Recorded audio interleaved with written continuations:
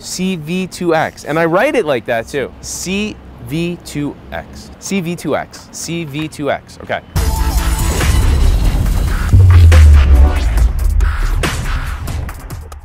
What you're about to see is the first CV2X demo here in the United States.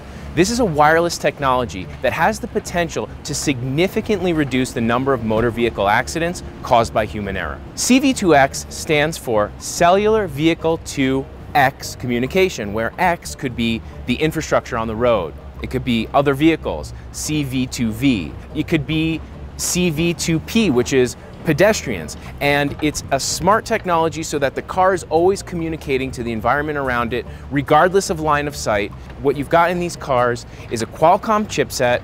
It's built into the car using Panasonic technology. It's a technology that works with the absence of a cellular network, although it can be enhanced by existing cellular wireless technologies. And in the case of Denver, where you have a lot of fiber laid all around the city of Denver and in some of the highways outside, that fiber in the ground makes it much easier to install the pieces of technology that you need on the roadside that will communicate back and forth to the cars. What's at stake here? Safety. We've had over a 45% increase in traffic fatalities throughout the state over the past 5 years.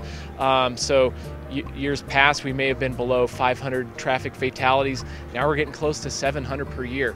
The transportation system is largely the backbone of the economy. So the safer it is, the more efficient it operates, the better the economy is. This technology has the potential to warn drivers. For example, if someone is braking quickly in front of you, you'll get a warning. If you're turning and you don't have visibility to see an oncoming car, it will give you a warning. We even saw part of the demo where the light was communicating to the car in real time, saying when the next light would change. We saw a pedestrian alert and then someone crossed in front of the car.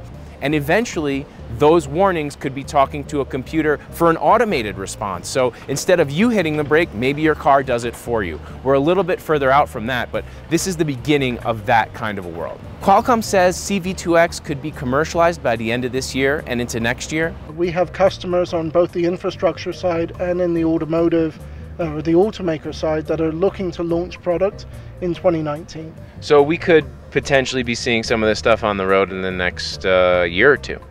Absolutely. In terms of current or future Ford customers, how does the technology that's being demonstrated today trickle down to them? So we don't have a timeline right now.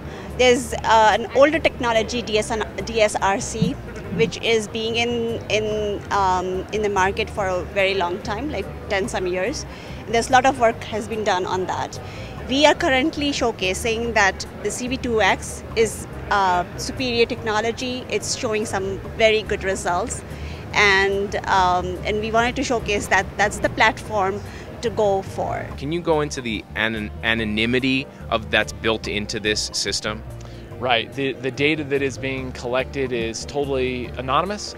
There's nothing there that gives VIN number or anything else that could be identifiable with an individual or a specific vehicle. So you wouldn't be able to track somebody doing 80 down the highway and have them pulled over based on this particular technology?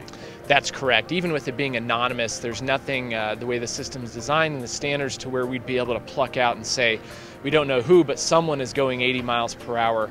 Therefore, we're gonna trigger law enforcement to go out there. At the end of the day, there is still an education curve. People have to get used to this technology. They're gonna have to get used to responding to it, and it's gonna become part of the regular driving scenario, hopefully sooner than later. And we're gonna see, I think, a huge reduction in motor vehicle accidents, hopefully less fatalities, and a safer roadway for everyone.